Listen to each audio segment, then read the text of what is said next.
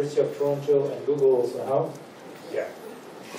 I'm Mohammad Norouzi from University of Toronto, and this is a work that I've done at Google last summer as an intern.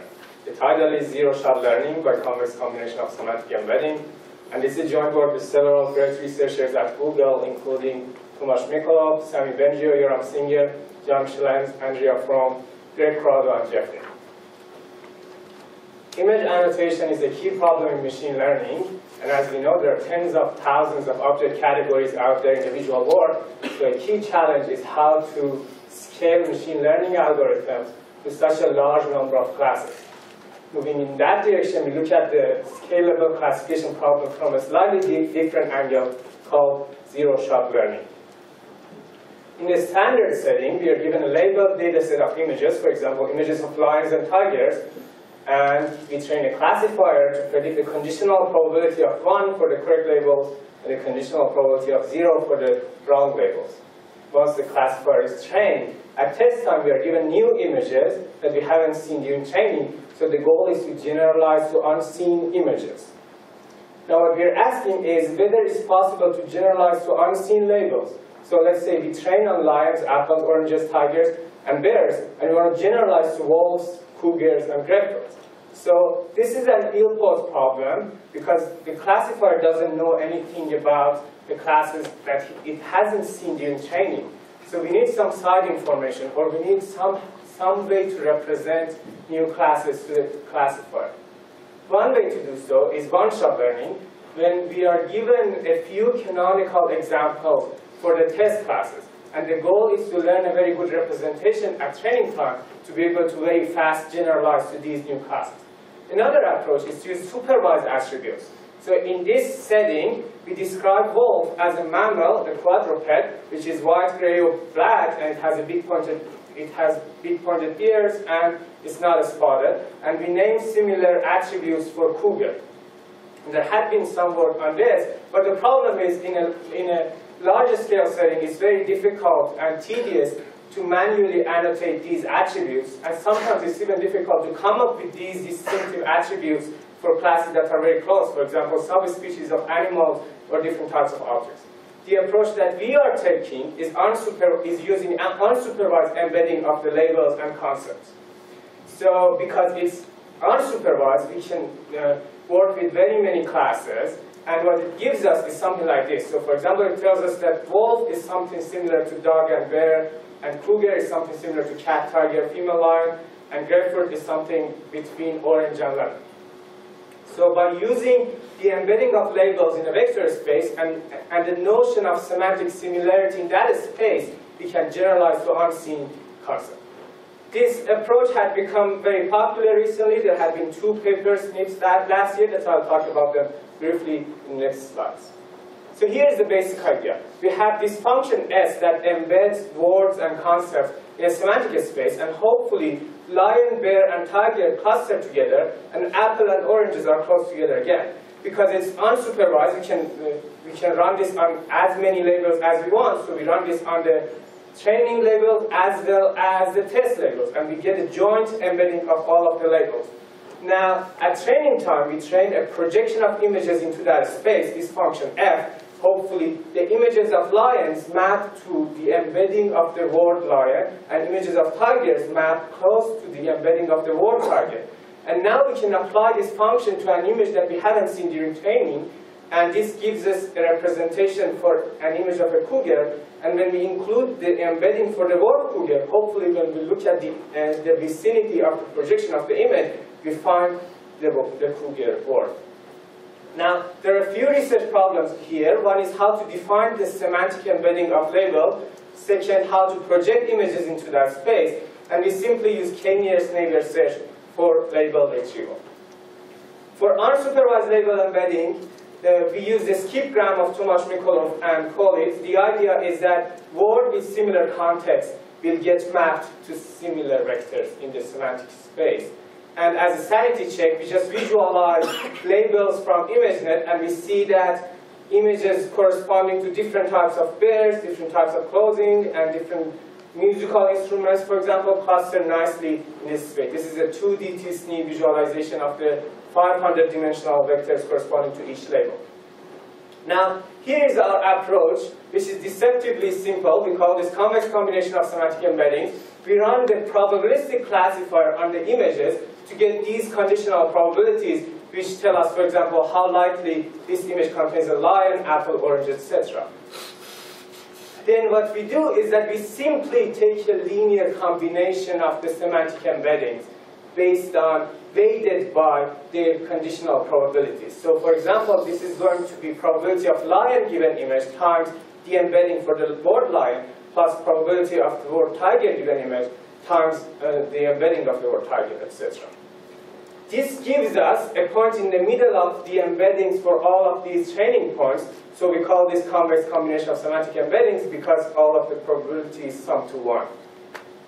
Now we do a k-nearest neighbor search with query fx to find the k most relevant labels, and that's essentially the classification. Now you can note that a lot of the conditional probabilities are going to be very close to 0. So it's slightly inefficient to go over all of the embeddings and average all of them. Secondly, when the probabilities are tiny, including the embeddings for those classes will inject some noise into the embedding. So we propose a parameter t, which essentially selects only the top t probabilities.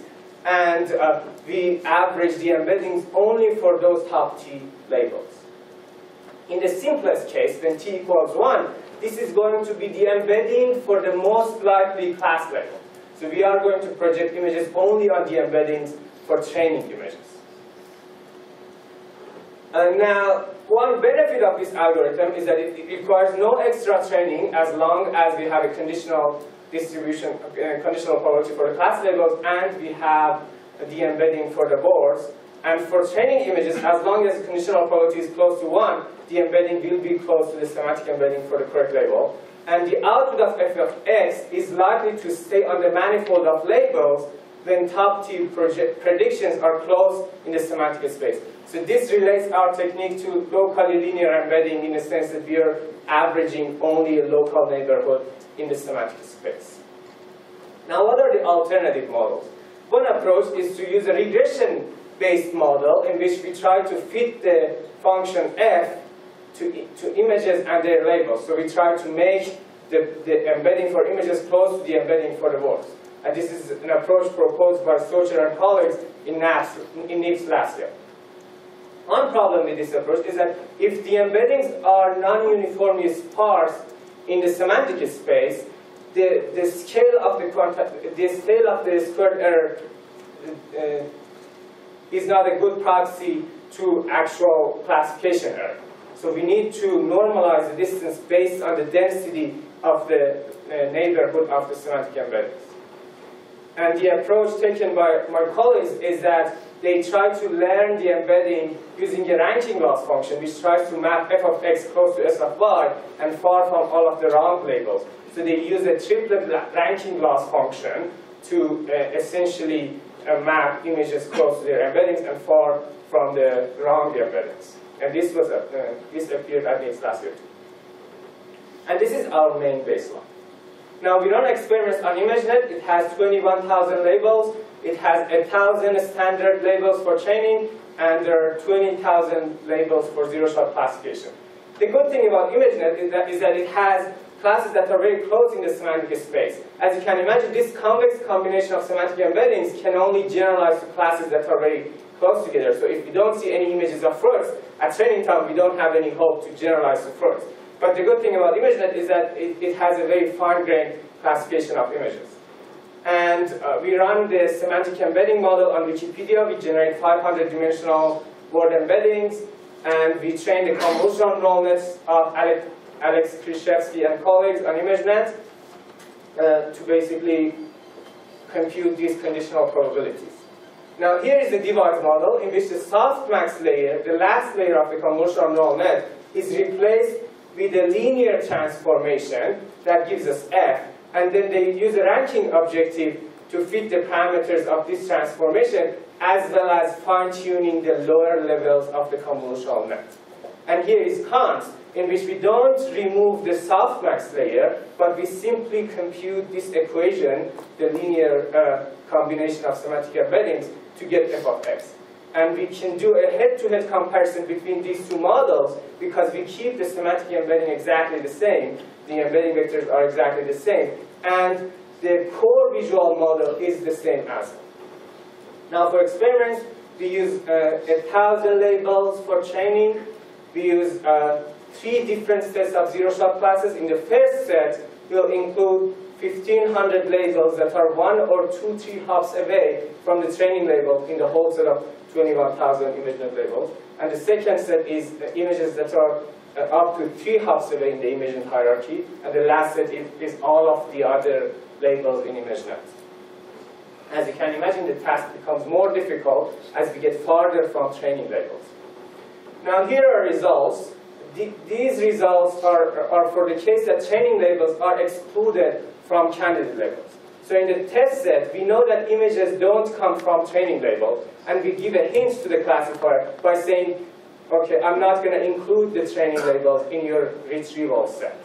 Here I'm reporting flat heat at K, which is the average percentage of test images for which the correct label is within the K predicted labels of the classifier.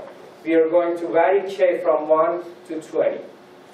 Our first observation is that cons 10 performs better than cons 1 from 1% to 8%. And this is not surprising because the cons 1 model can't capture ambiguity in the prediction of the labels, but cons 10 can average ambiguous labels. The second observation is that cons 10 performs better than cons 1,000 by about 2%, and our hypothesis is that this is because of the injected noise by averaging so many different embeddings. And lastly, cons 10 performs better than device by 57 down to 15% for different values of K, so we get a reasonable marginal improvement over the previous statement. Now here are the results for 3-hop data set.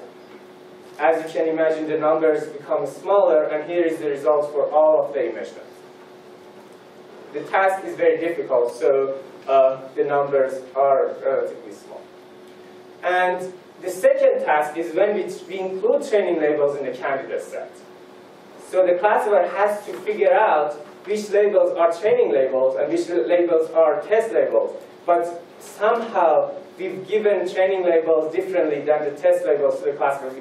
Classifier didn't see test labels as training at all. And as you can imagine, all of the results get much worse. And at the first prediction, for example, all of the models tend to predict training labels. So they have a bias toward predicting training labels. The ordering changes a little bit, but still cons 10 performs much better when we increase the number of retrieved labels.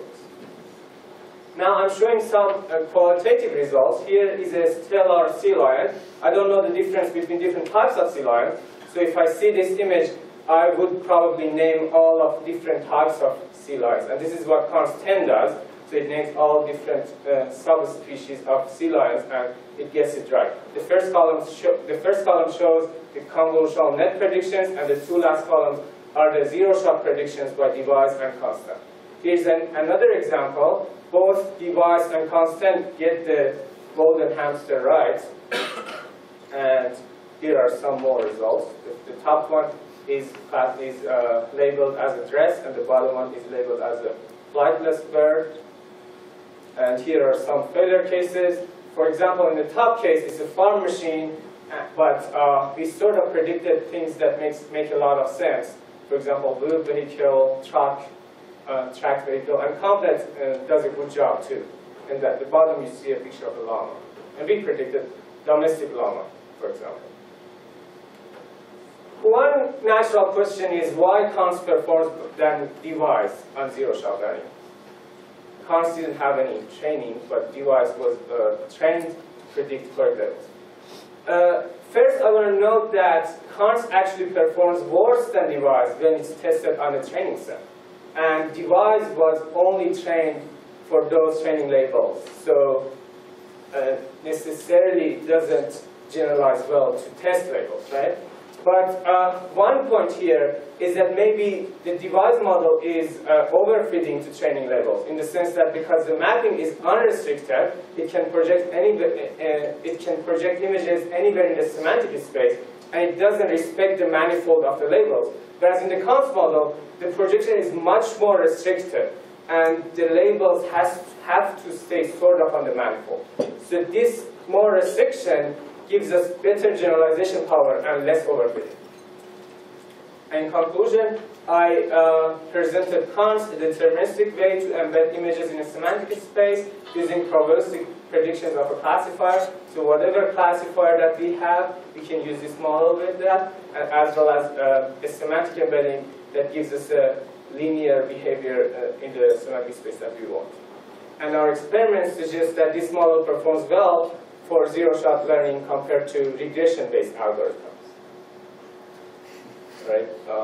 Maybe this is like it. Thank you.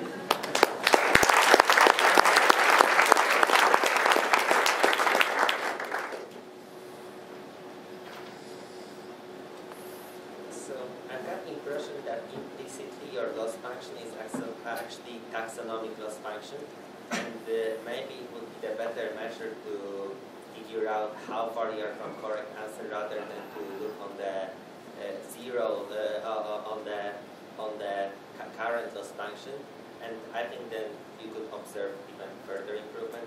Yeah, that's a good point. So here we only presented results for hit at k, which is not a very great performance measure because of the way labels in ImageNet are designed. For example, a wheeled vehicle might be a farm machine as well as a tractor.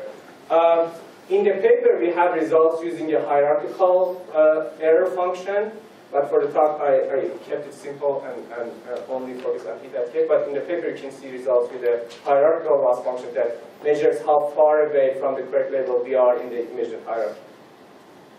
So when you feed a picture of the Eiffel Tower at night to an ImageNet classifier, you get tower and electric toothbrush as the two highest ones. But of course, tower and electric toothbrush are not semantically related from Wikipedia, so they would get rejected. So what do you do? I mean, is it a general, because you're learning a document space, but that doesn't have much to do with visual similarity. It has some, but not a lot.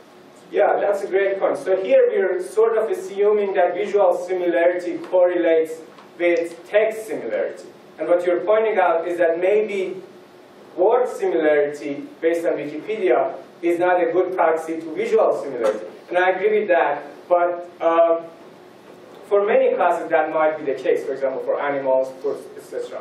So we get good results by ignoring the fact that visual similarity might not be exactly the same as word similarity, but I agree that in future work we can probably rely on, for example, the confusion matrix from a classifier to get a better sense of visual similarity. The good thing about the word embedding model is that it's completely unsupervised and we can train it on Wikipedia, so it's not clear what other source we have for coming up with a better notion of visual similarity, but I agree with that.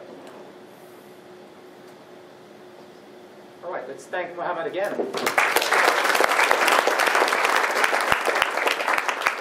So we have a 25 minutes break.